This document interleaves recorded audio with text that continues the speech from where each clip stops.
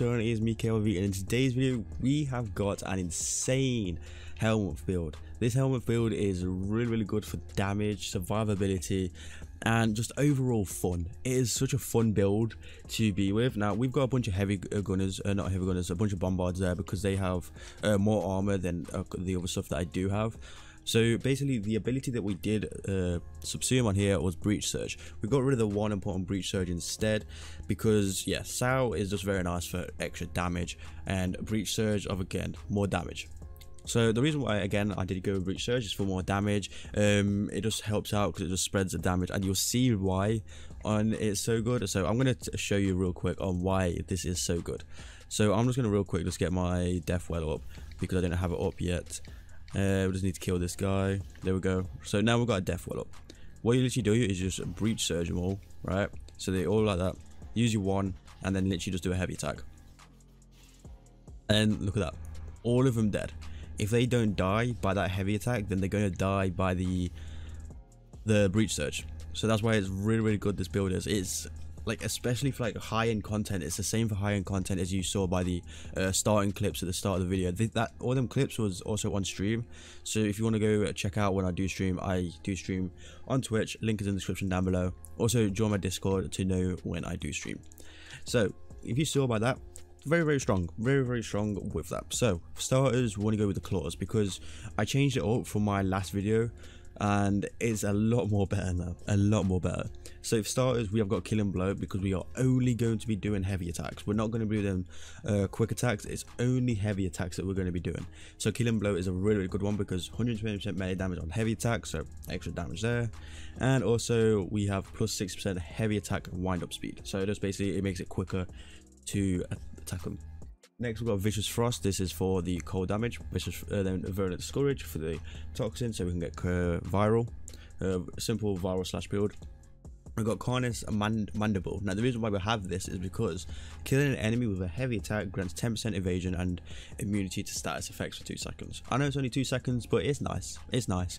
And also our slash goes up by a lot, like from 500 to 1100. So yeah, because you're mainly going to be doing slash damage, not viral damage, and slash is just obviously way more superior. So next we've got the both sacrificial mods just for crit chance and damage, organ shatter and crit gladiator might for our more crit damage. So we have 6.5 crit multiplier. On the shadow we have transit fortitude, hunter adrenaline for so we can get our energy, stretch for the ability range.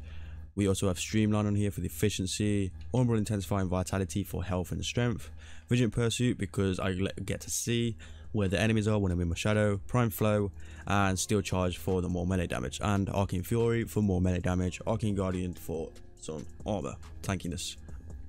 Then with sevagoth, we've got some Streamline on here for efficiency.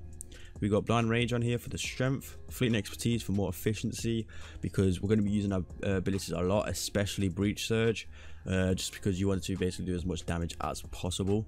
So Fleet and Expertise and Streamline on here. We got Umbral Vitality on here for the health. We have Stretch on here for the range, Prime Continuity for the duration, Hunter Adrenaline for the energy, Prime Flow for more energy on the max, and stretch, I think I said that earlier, for the range. Now if you want to, you could swap on to this one, but I kind of liked on how it was. I mean, again, you can swap to a max if you have a maxed, if you really want to. It's not really much of a big difference, but yeah, it's just really good in general. So this is with the maxed. I mean, it's gonna do probably about the same. I was using with a basically a lower level one than the max one, and it's not really no difference. It's still absolutely destroys. So if you have a max one, then you can use a max one. If you don't, then you can use an unmaxed one. Now again, I'll show again with this. So what you want to do is I just want to get your death well up. Really simple.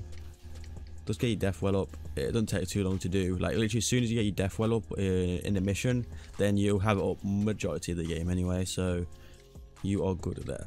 So what we're going to do is just going to respawn these bombards again and do the same thing as last time. So do your one, go into this, drag them all in with your one in your shadow, do a heavy attack, and everything's dead. everything dies. See, it's just insane.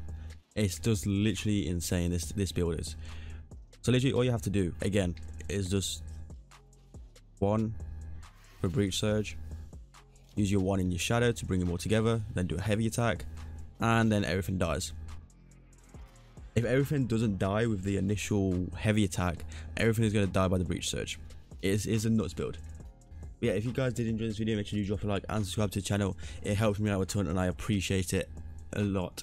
Also, come and check out my Twitch, it's in the description down below. I stream Monday to Friday, and also join my Discord as well. We talk about warframe stuff, talk about Outriders stuff as well, and we just sit and chill call and just chill. So yeah, see you guys later. Peace out.